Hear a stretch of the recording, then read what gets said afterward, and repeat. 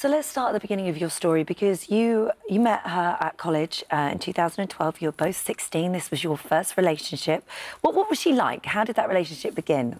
It was fine. It was good, and it seemed normal, and everything was going very well. And then it all started to go a little bit. Well, there were sort of signs, weren't they? Warning signs early on. She liked game playing with you. You'd go on holiday and she'd disappear for long periods of time. And did you say she was? She is an intelligent woman, but she used that against you. Yeah, she was academically very bright. She got a lot of A's, went to university, obviously, and I wasn't of that type, and I think she used that quite a lot. In what way? What did she do? Just to belittle me, say you're dumb, you're stupid, you're thick, all the time. And you moved into her family home, and the emotional abuse stepped up here, and there was an incident where she told you that your grandfather had passed away. Yes. I remember I was sitting in the bedroom upstairs, and she come in to the room and said, "Oh, my mum's just got a message on her phone." I said, "Oh, OK, what's that?" And she goes, "Your granddad's died." Well, me and my granddad were like that. He's watching it now, and he's probably... But no, I mean... Yeah, And she let you believe that for a long time? 2 hours. You were crying. 2 hours I was crying for, and I was just kept saying sorry, I didn't say bye and all this. And then, as she even said, "Do you want to go down and talk to my mum about it?" So by then you start thinking, it's real. Wow. And then about half hour after that she said, "Why'd you care?" I said, "What do you mean? It didn't happen. It's not true." She isolated you very cleverly from your family and your friends. She took your phone away from you, closed down your Facebook page, opened up another Facebook page, and that was the one that she was in control of. So 2016, you move in together, and this is where the physical abuse starts. And I mean, this started off where she'd be hitting you over the head with bottles, and and knives were used also. In what way? How did she... Well, it started off, I was lying in the bed, and she would wait till I was asleep and just hit me on the head with a bottle. I managed to get rid of the bottle without her knowing. And then she moved on to a hammer. She started hitting me with hammers everywhere, like my shins, arms, head. And then I managed to throw that hammer in the field opposite. So I thought, oh, it's over. But then everything she could find to hit me with, from bits of wood...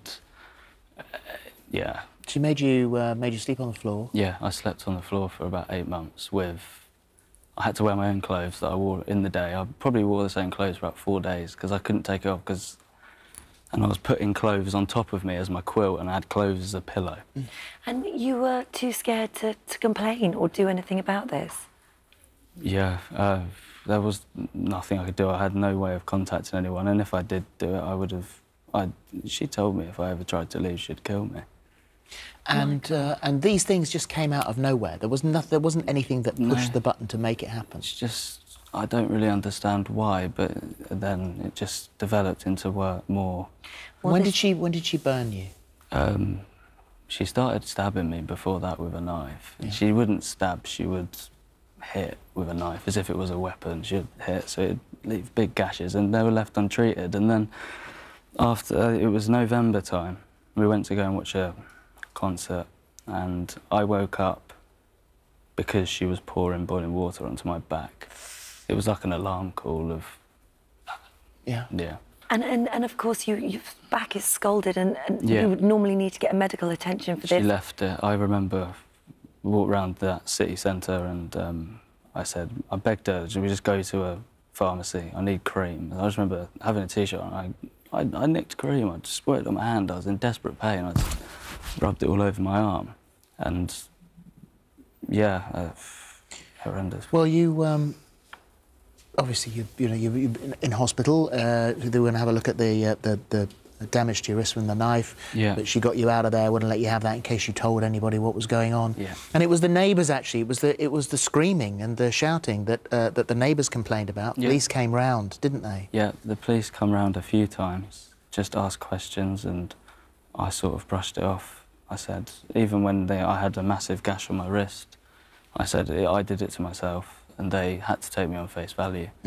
But eventually they did. It was one police officer that got you into the back of the car, and he turned off his camera on his vest. Yeah, no, he come the week before when this happened, and then You've got a huge scar on your arm. Yeah. I just noticed that. And then this on here as well.